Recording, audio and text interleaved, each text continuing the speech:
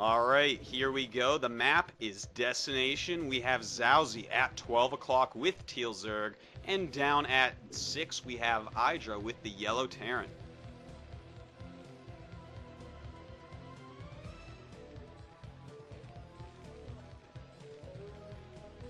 Okay, so it's a one-on-one map. They both know where the opposing player is starting. We did see a rather one-sided game before, with Idra just out-muscling his opponent. This could be a very different game, though. Again, defiler play is really rewarded on a map like this. You can hold off your opponent for almost forever. A lot of this will also depend on what type of opening they chose. Remember that last game, Xiaozi went for 3 hatcheries before spawning pool. I doubt we're going to see that in this game. Indeed, I think that we're going to see a totally different take on this map by Xiaozi. I really am expecting a 2-hatchery play because that natural is very hard to defend against 2-hatchery Mutalisks. And in fact, this is one of the maps that Cole took off of Idra with 2-hatchery Mutalisk play. You know, that natural, very hard as I said, coming up and down the ramp very hard. And the Mutas just kind of have free reign to run around everywhere. Yeah, it's really hard to get a good turret ring that's going to hold off everything. And you have to make so many turrets in Terran versus Zerg to hold off a 2-hatch Mutalisk rush. It's almost unreal, especially when you're against a player like Xiaozi who just has such good control. However, if Xiaozi does go for the 2-hatch Mutalisks and Greg has surprisingly good defense, which is certainly a feasible thing, it'll be very, very tough then for Xiaozi, who has all these Mutalisks and hasn't done any damage. He's going to have to make a quick switch and expand right away. Yeah, and you know, this is a map that is actually very good for mechanic against Zerg, but I don't know if we're going to see Idra really do that. We do see that he is in fact walling in. This is a Zergling tight wall, and basically no units can run through here. He can defend it with 1 Marine even against Infinity Zerglings, as long as he repairs. And oftentimes you'll see this when he is in fact going for a quick gas, but he is not doing the gas, so I think he's just walling in to give Xiaozi less information to be more safe against any sort of Zergling rushes, and we will see a fast command center here as well. The smarter the player, the less information you want him to see, because when you get somebody smart like Xiaozi who's going to see that, he's immediately going to take that information, compute it into a good build order that he can use to counter whatever you're doing. So keeping Xiaozi in the dark is definitely the way to go. Note that the extractor inside of Idra's main base is kind of on the outside, unlike the extractor in the other main base, so he can send an overlord in there and take a peek and figure out, okay, is he possibly going to mech or not? Yeah, you can, and it looks like Xiaozi is in fact going for a 2-hatchery build. If you take a quick look at his main base, he already has the gas up way before the pool. That means as soon as that pool pops, he's going to go for a layer, and that's going to give him just very, very fast Mutalisks. Unless he's doing something really tricky like another Lurker build, but I really do not foresee that. With these little tiny bridges going over to the natural, very easy for Idra to hold. Okay, we're going to see the layer pop up momentarily, and, oh, excuse me, Zergling speed first. I did not quite expect that. Yeah, I didn't expect that either, but, you know, he wants to get some sort of rush strategy in here, I guess, see if he can do some damage. Unfortunately for him, Idra has a wall in. He will not be affected by these speedlings until he decides to leave his main base. We don't know if that Overlord at the bottom of the map here got a shot of the command center. If he does, then he has a very good idea of what's going on.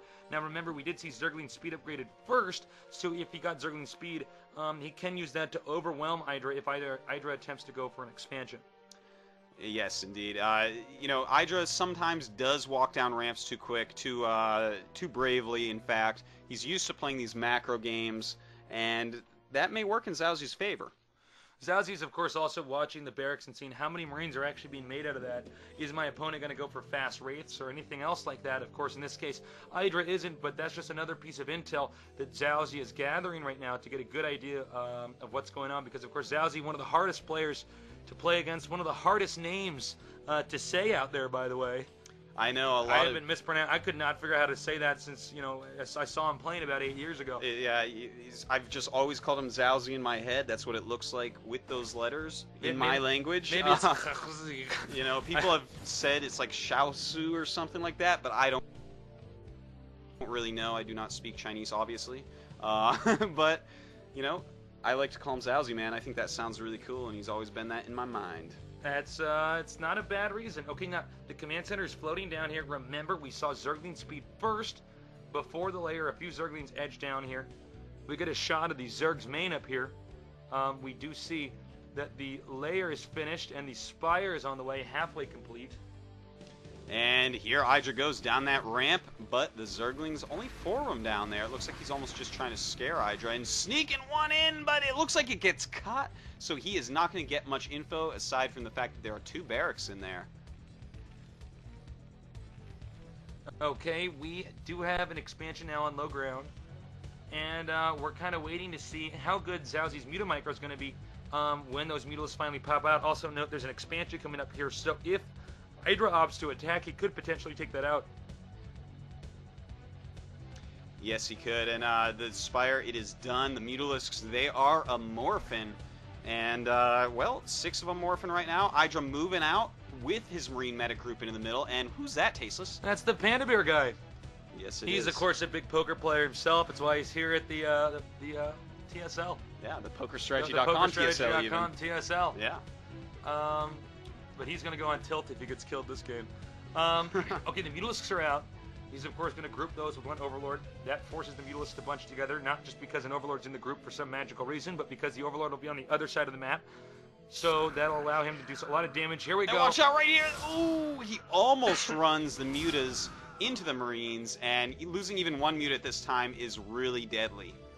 Okay, the Marines are edging forward up to the upper left. He could actually take out this expansion if Idra opts to. He's being very cautious, though. And we have a few more Mutalisks up here. I believe the number's going to be up to 10. Yeah, you know, he's going to keep on collecting those Mutas, but he has got to make sure he does not lose that 3rd base. It's a pretty quick 3rd base, so if he holds on to it, he's going to be in decent position no matter what. Now, Idra right now, if we take a quick look at his main, he's got that 3 racks, he's got his +1 upgrade going on that engineering bay, and he's got pretty good turret cover overall. You know, a couple in the main behind his minerals, a couple near the ramp, some at the expansion, so he's pretty safe if he keeps on putting on pressure with these Marines. Xiaozi can't really attack into him yet. You know what? A lot of Zerglings and Mutas are coming down here, so he's not focusing too much on drones of that expansion. Ooh. But if this group of Medic Marine gets overwhelmed here, it could be very detrimental. And he's going to move down on the ramp. Very nice wall here with the medics. Oh my god. However, it does look like... excuse me. I thought he was actually going to do a lot more damage there, Xiaozi was, but he miscontrolled the Mutalisks. That little medic wall, that was kind of a big deal, man. That... If he had hit that just right and crushed that group and not lost any Mutas, Xiaozi would be in quite a good position right now. You know, he's got the 3 bases up, and, you know, killing that group, Idra then can't put any pressure on. But now Idra still has plenty of Marines, plenty of medics, and more damage being done to those Mutas as they try to fly away. Really nice control here by Idra. He's been very patient. He's letting Xiaozi make the mistakes here and run into his army. And of course, Idra with perfect control is just outdoing his opponent. We see almost 5 barracks complete here. The factory on the way. He was actually focusing on a pressure build. That's why we see so many barracks is done here. And he's going to push in there pretty quickly. Lurkers, I believe, are going to be on the way if we get a shot of the Hydralisk Den. I don't know if you guys got a shot of it, but we weren't sure if it's been upgraded or not. Yeah, he's got the den up, but it looks like he is really putting a lot of money into his Mutalisks. He just keeps making them, and he hasn't even started the hive yet, which is odd. And here we go, the Muta's engaging with some extra Zerglings, but I don't know, there we go. The Zerglings have a nice little surround there, and he will, in fact, clean up this group, keeping that 3rd base alive. So Xiaozi now looking in pretty decent position overall, but you know what? His hive tech is very slow. At the same time, Idra's starport is very slow, so they're just kind of trading 1 for 1 here with the lower tech units. I think Idra expected his opponent to switch to the Lurker tech. That would have given him an ample opportunity to move into that expansion and clean it up, but no. Idra, unfortunately, made the wrong choice, didn't scan and see any Lurkers in the main, which might have helped him there. And now it looks like Xiaozi's going to have control of the map. Speaking of Lurkers, we have Hydralisks now at the main expansion, so that's going to be morphed into Lurkers pretty soon here. Yeah, I hope so, man. He doesn't want to be walking around with Hydras. Those are no good against Marine Medic. But take a quick look in Idra's main here. He's got the 6 barrack going up. He's got the starport going. He's got a 2nd eBay going. The science facility being made. The factory getting its add-on. The Mutas right now, they are harassing all over the place, killing some of these. Oh, look at this, trying to get that science facility. If he can make that cancel, that is a pretty big deal because science facility takes a while to build, and it's already kind of slow. Yeah, he can't get that vessel out to use Irradiate to drive out the Mutalisks. But again, I question if this is really turning out to be worth it. Mutalisks have taken a lot of damage. Idra very focused on moving up here in the middle of the map, as we can see. Also note that lurkers are in place, so he could potentially use the hold position lurker bug, since there is no vessel in play here. That's right. You know, it's very dangerous at this stage in the game to be walking around with Marine Medic. But, you know, hopefully Idra can react quick enough that this won't matter. Here come the coming in at an angle. Stim is on the way. One nice snipe there by Idra. He could get across the bridge. That would be huge. He is going to turn and actually just dart across. Here we go. He is on the other side. I don't know if these lurkers are going to be able to get over there and help out. One lurker on the way. Stim kills yet another one. Spreading him. Nice micro right there by Idra, but he is down to just 2 Marines. But these 2 Marines are enough to really hurt these drones. The drone's having to run away, losing 1 drone, losing a 2nd drone, and this is just going to be annoying for Xiaozi to deal with, and he is going to lose a lot of mining time because of it as well. He does stim. It doesn't look like that lurker's going to be picked off. In fact, finally Xiaozi holds off that attack. I think Idra probably expected to do a little bit more damage. With that, he did spot the Queen's Nest, so if he hasn't scanned the main already, he knows the Hive is on the way. Yes, indeed, the Hive is on the way, but Idra has science vessels making. He has 2 eBays going. He has really good upgrades overall, good defense, but he has not started a 3rd base. It looks like he is just going to go and continue to pressure. He's kept Xiaozi's unit count down pretty well.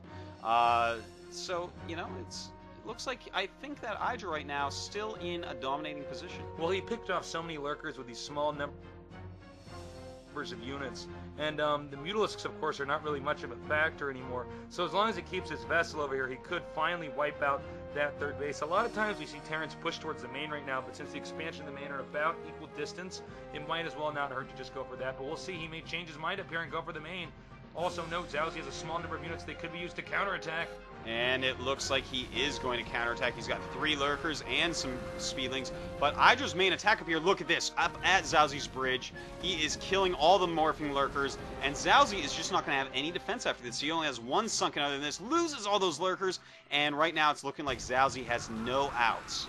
I don't see what on earth Xiaozi can do right now. It's pretty much over. He's into the main. He's going to take out the Spire and the Hive. No problem.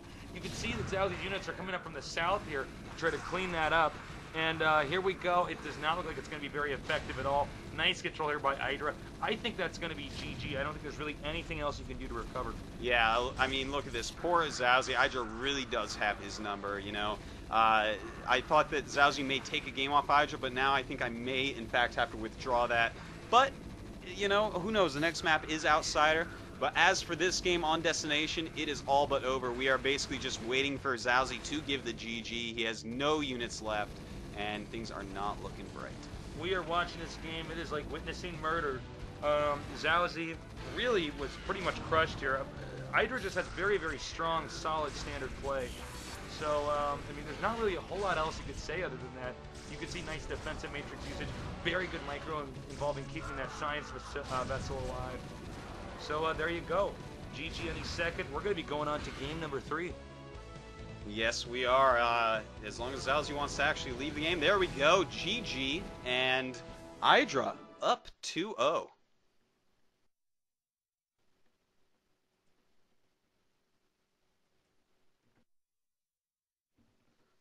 All right, well, you know, we saw 2 really impressive games by Idra there. Nothing Xiaozi doing seeming to work. And so let's take a look at the next map, Outsider. Outsider, excuse me, is a very interesting map. It's one of these maps where you have, let me put it like this, it's a land map, but it can also be an island map. It'll turn into more of a land map as the game progresses. Along the edge of the map, you have these expansions, which are really only accessible by air. Some units can be bugged through the mineral patches, but yeah, for the most part, it's pretty damn hard to get back there. Zerg can easily get 2 extractors off 1 base, so that's something that's going to be very tough for Terran to deal with.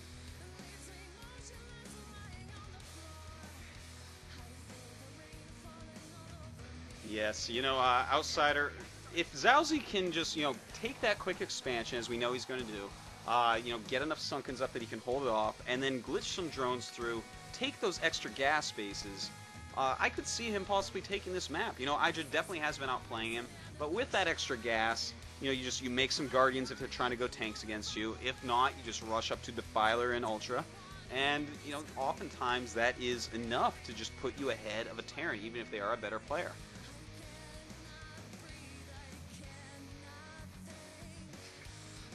Well, I think if there's a game that Xiaozi could take from Idra, this would be the map it's going to happen on. But we don't know yet because Idra's been playing with the best of the best. He certainly doesn't seem to have any weaknesses so far. Unbelievable micro, actually some of the best micro I've ever seen coming from him. And his macro and strategy and timing are just impeccable. Indeed they are. Well, you know what? Without further ado, I think it is time. Tasteless, are you ready for game number 3? Let's do this.